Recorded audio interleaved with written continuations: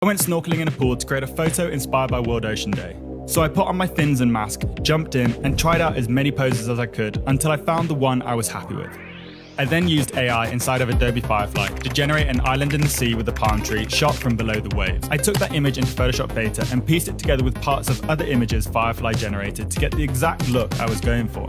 Time to add in myself and quickly remove the background. To make it look like I was actually in the sea, I used the Match Color tool to copy the colors from one layer to another. I then made a selection and added in a turtle using generative fill.